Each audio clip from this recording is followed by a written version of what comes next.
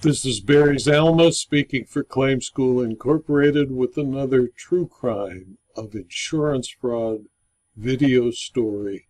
This one, number 60, is called My Paintings Were Stolen. Of course, this was a real story, and the names and places are changed to protect the guilty.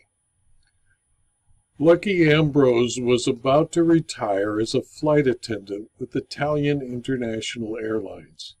His retirement pay would allow him to live, barely, in Barstow, California. On a layover in Rome, he found a means to retire in comfort while browsing the Vatican Art Museum. He purchased a disposable flash camera at the souvenir shop and started snapping photographs of works of art in the museum. Of the 12 pictures he took, 2 came out relatively clear, marred only by a blotch of white from the flash reflecting off the oils. They were pictures called San Giorgio che Occide il Drago, Paris Bordone's 1525 painting of St. George slaying the dragon, and Madonna Della Pera, painted by Alessandro Buonvicino, known as Moretto di Brescia in 1505.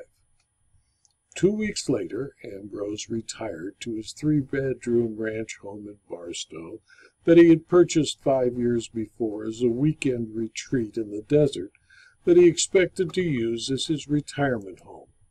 He built in the garage workshop 2 thin wooden crates that looked like they would hold a large Renaissance painting. He called his local insurance agent with Good Neighbor Insurance Company and informed the agent that before he retired from Italian International Airlines, he had acquired 2 old Italian masters. He showed the agent, Albert Doofus, the 2 crates with the photos stapled to the crates.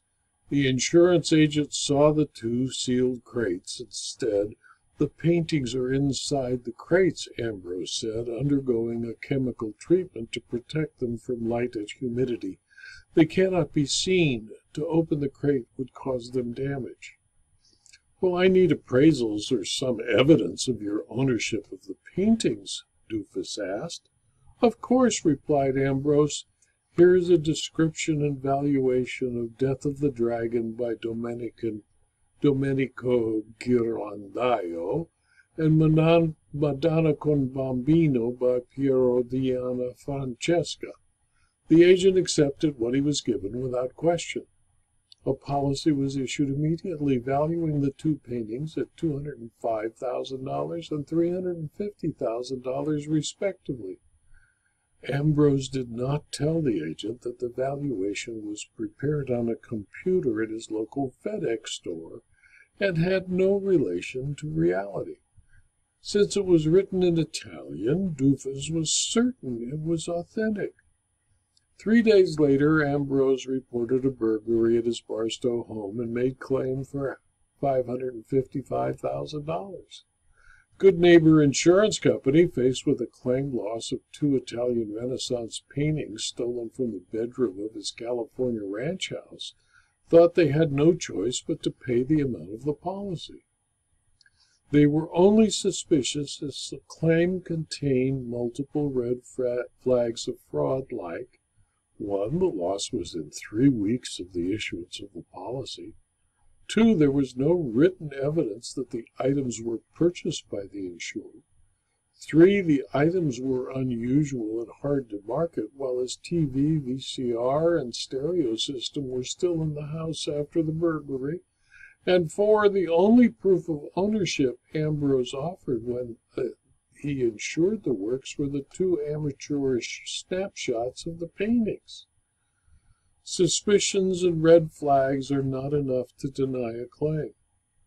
Lucky Ambrose was paid what he asked and signed a subrogation and salvage agreement, assigning all of his rights to the paintings to the insurance company. The company launched an investigation to locate the stolen paintings by its subrogation and salvage department. Contact was made with registers of stolen art. Police departments across the world were made aware of the theft.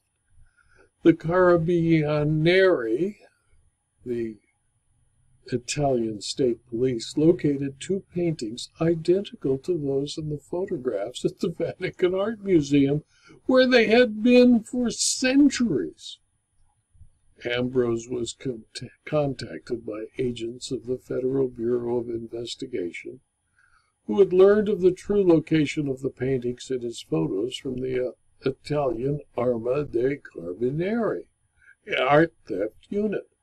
Lucky Ambrose, the retired Italian International Airlines employee, was asked if he intended to swindle Good Neighbor Insurance by claiming that the paintings were his and were stolen. He told the FBI agents he had no such intent. He thought he had the original paintings and asked that they be insured for the values he believed he had acquired. The FBI presented their findings to the U.S. Attorney in Riverside, California. The U.S. Attorney found their evidence inadequate to allow him to keep his 100% conviction rate and refused to indict Ambrose.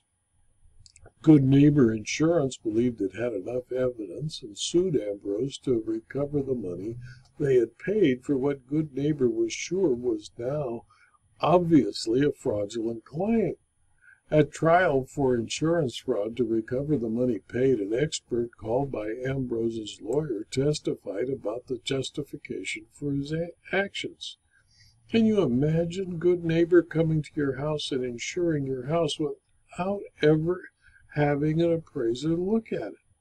The expert, an art professor at the College of the Desert in Palm Springs, testified that although he had no knowledge of how insurance is written, they should have never insured those paintings based only on a photograph, and that the photographs showed true old master paintings.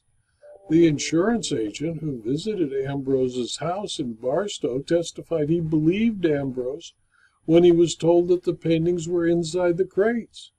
"We're in the business of utmost good faith," he said. "Why shouldn't I believe him? He had paid his premium regularly for the last 5 years. If the agent had any question about it, if he didn't feel that everything was in line before he issued the insurance, we would have taken steps necessary to ensure it was genuine," a Good Neighbor spokesman testified. The Good Neighbor spokesman also testified that when the paintings were reported stolen only 3 weeks after the policy was issued, they had suspicions. But having no proof or anything to base an assumption that something was wrong, we had to go ahead and pay the claim. The jury returned a verdict in favor of Good Neighbor for the amount paid, interest at the legal rate, and attorney's fees. The state of California investigated whether to arrest Ambrose, but emulated the actions of the U.S. Attorney. He could have gone to jail. His retirement plans could have been destroyed by an Italian cop who knows art better than the agents, underwriters, and claims people at Good Neighbor Insurance Company. Lucky sold his house in Barstow and moved to Boise, Idaho, before the state of California and the U.S. Attorney had time to change their minds. He now lives a quiet and honest life on his retirement pay in Boise and is trying to get used to snow in the winter. And Good Neighbor is out $555,000 because they had no way to collect on their judgment from Lucky, whose house in Idaho is now homesteaded and can't be attached, and who has put away in a safe place the money he received from Good Neighbor.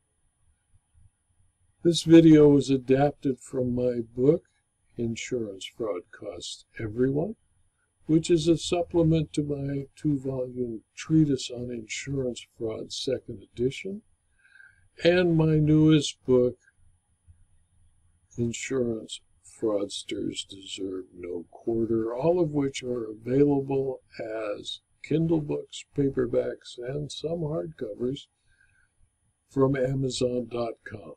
If you found this video interesting or useful to you, please click on the like button if you watched it on YouTube, and the Rumble button if you watched it on Rumble.com. Thank you for your attention.